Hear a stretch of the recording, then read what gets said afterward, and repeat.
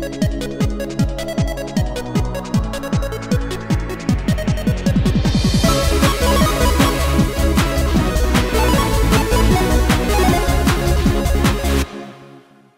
up everyone, and welcome to the first official episode of Munching Orange Reviews. Before getting started, I want to thank you all so much for watching the pilot episode on the Dead Space 3 demo. There was so much feedback, and I read all of them, and I really appreciate everyone that left a comment, letting me know what you liked, what you didn't like, so hopefully this one's a little better. I also saw a lot of comments comparing me to peanut butter. I don't see the resemblance. Ever since the birth of the pilot episode, I've been thinking to myself, what game to review for the first official episode? A game that I've never played before, a game that I played when I was a kid, or a game that I love so much that it makes my wee-wee tickle every time I hear it mentioned. Today I'm taking a little bit from two of those. It was a game that I really liked as a kid, and a game I still love so much playing today. Ladies and gentlemen, let's play some Sly Cooper.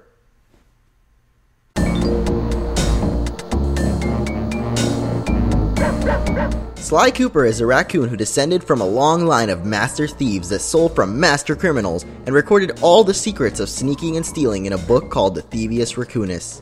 On the night Sly was to inherit the ancient book, a gang known as the Fiendish Five showed up at his house, killed his fascia, and stole the Thievius Raccoonus.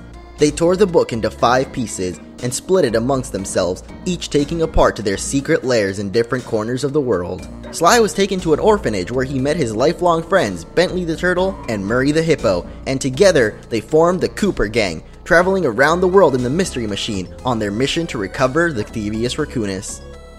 But the game actually doesn't explain any of this right off the bat. Instead, pushing the start button at the title screen dives right into the introduction level, where Sly Cooper is sneaking into Carmelita Fox's office, an international police inspector, and Sly's hate interest.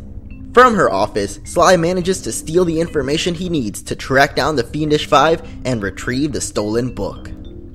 I've already mentioned the Fiendish Five about 1,000,000 times, but just who exactly are they? Well, that is an excellent question.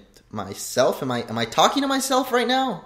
To prevent any further talking to myself, I've created a fictional alter ego.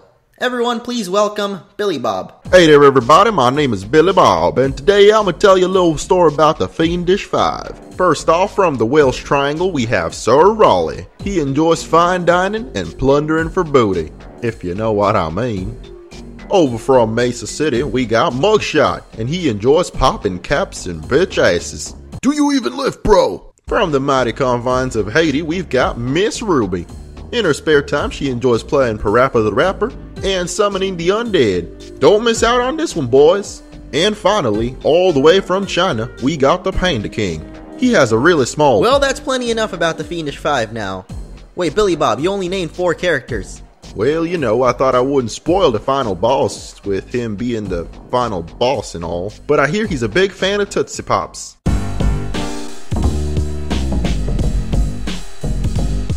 Sly Cooper is mainly a third-person platforming stealth game, but there's tons of minigames and boss battles that switch up the formula. Let's take it one step at a time. There are a total of 5 worlds with about 8 levels each, aside from the final world.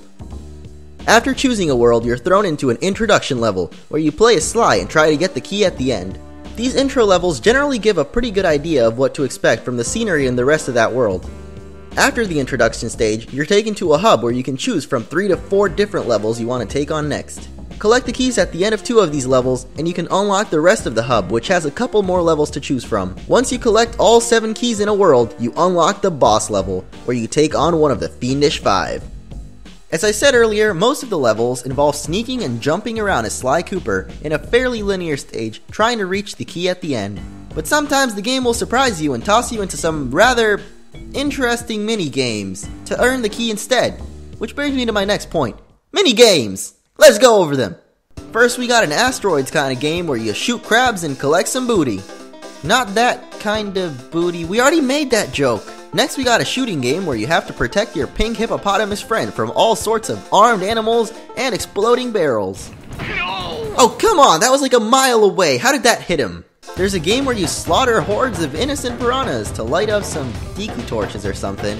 A rather boring kart racer kind of game. And an on-rails shooter that goes on forever.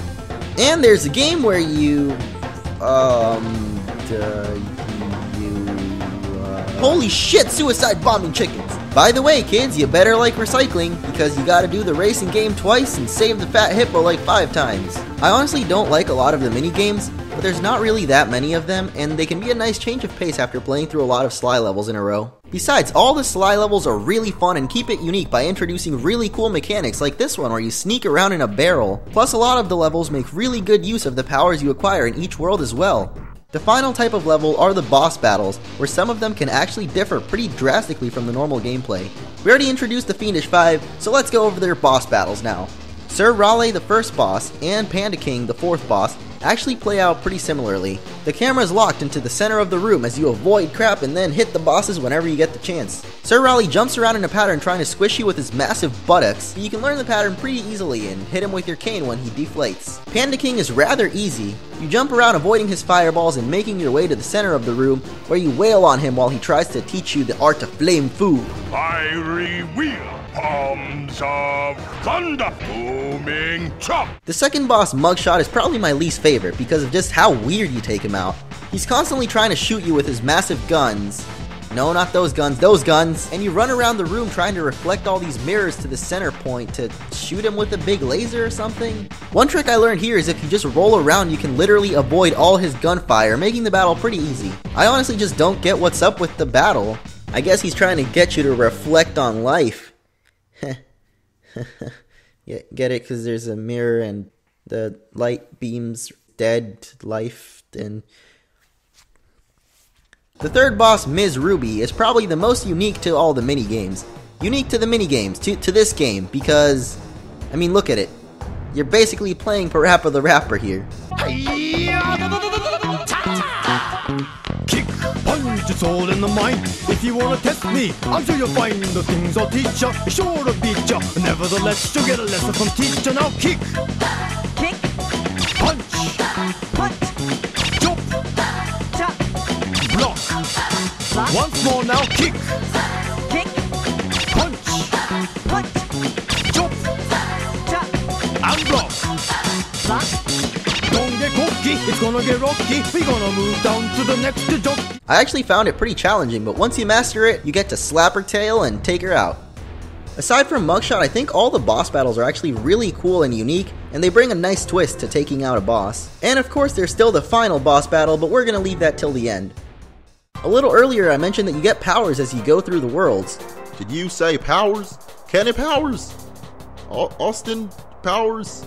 What? Throughout the game, you have the chance to acquire various new powers and abilities for Sly. New abilities like the Spire Jump and Turning Invisible are learned at the end of each world as you acquire sections of the Thievius Raccoonus by defeating the Fiendish 5. But there are other abilities and power-ups you can learn by collecting the various clue bottles scattered throughout the platforming levels of the game. Collecting all the bottles in a level allows Bentley to uncover a secret code, which unlocks the vault in that level. Inside the vault, you can find power-ups like the mine, and the decoy, and... I don't know, I never really use these. Except for the roll, because that thing is overpowered. You can also find upgrades that allow you to survive when you fall in pits and water without losing a hit point, or an upgrade to your binoculars which allows you to see breakable objects and remaining clues in a world. But aside from clue bottles and keys, there are other items in the game as well. Lucky Charms can be found hidden in levels, and they grant Sly an extra hit point, just like the Ooga Booga mask in Crash Bandicoot.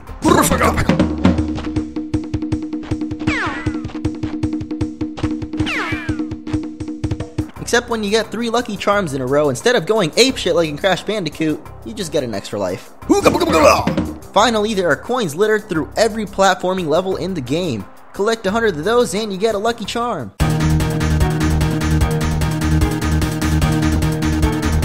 So we have plundered for booty with Sir Raleigh, reflected on our lives with Mugshot, danced the night away with Ms. Ruby, and learned the art of Flame Fu with the Panda King. One final member of the Fiendish 5 remains, Clockwork, in the final chapter, The Cold Heart of Hate. Clockwork does not screw around with hub worlds or clue bottles.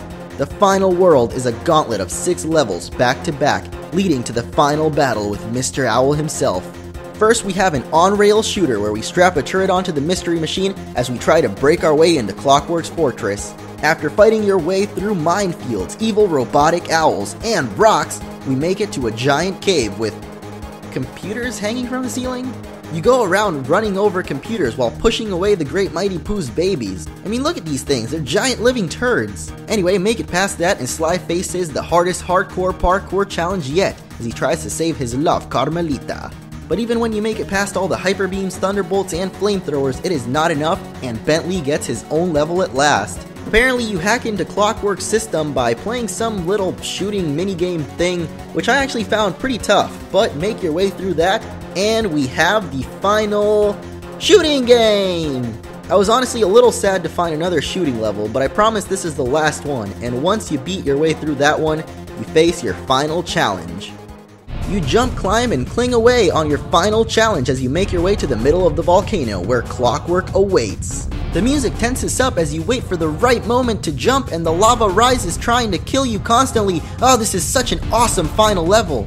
But you make it to the top and the final battle against Clockwork begins. I remember having nightmares for days the first time I heard this wretched owl speak. Sly Cooper, you have escaped my gas chamber. Sly straps on his jetpack to take on the final foe with the help of Carmelita. You avoid his purple balls and wait for Carmelita to shoot your gun, as your only chance of hitting this mechanical menace is when his body parts are electrocuted.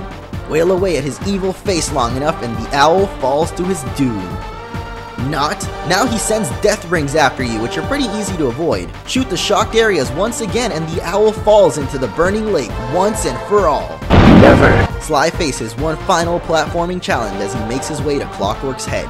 Make it through and you earn the satisfaction of wailing away at that vile creature's metal skull with your cane and end his days forever.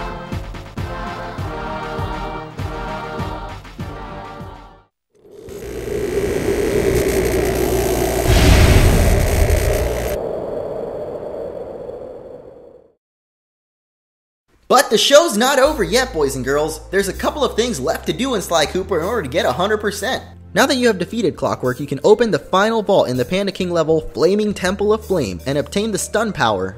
And if you've collected all the bottles and opened all the vaults in the game, you get an extra cutscene, where Sly completes the Thievius Raccoonus and mentions he will chronicle his own adventures in a great book. But this still doesn't get you 100%. The final challenge in Sly Cooper comes from time trials, which you can attempt when you revisit any of the platforming levels. Also, there's animals kissing. Disregarding that I didn't think a lot of the minigames were too great, Sly Cooper stands as one of my favorite platformers of all time. The story of a master thief raccoon searching for revenge, blended with the unique characters in Sly Cooper, make it an experience that I've always really enjoyed. From the start, they dive right into the gameplay, and I'm glad they did, because it's definitely the most captivating part of the game. The music fits really well, staying low and tense in the sneaking segments, and then hyping up whenever you get into a battle. And the cel-shady cartoon-style graphics that they use for the gameplay fits really well with the comic book styled cutscenes that they use to explain the story. All of these features and more created an awesome game that was well received enough to get 2 sequels in its time and a new one coming very soon. I suppose if this is going to be a review show, I should start giving games some sort of rating. So with all that said, I give Sly Cooper 9 out of 10 oranges. If you're wondering how to get this game, you can pick it up online for the PS2 for about $20, but I'd recommend you get this right here. It's the Sly Collection and it includes the first 3 games all together for about the same price, remastered in HD for the PS3, and that's what I played this on, and it looks amazing, sounds amazing, and that's probably what I'd go for. So that has been it for the first episode of Munching Orange Reviews. I really hope you guys enjoyed it, but before you leave, I'd like to mention that I'll be streaming Sly Cooper 2 and 3 in preparation for the release of the new game Sly Cooper Thieves in Time on February 5th. So if you'd like to watch that, I will be streaming them daily over on twitch.tv/notmunchingorange. So check that out, link is in the description.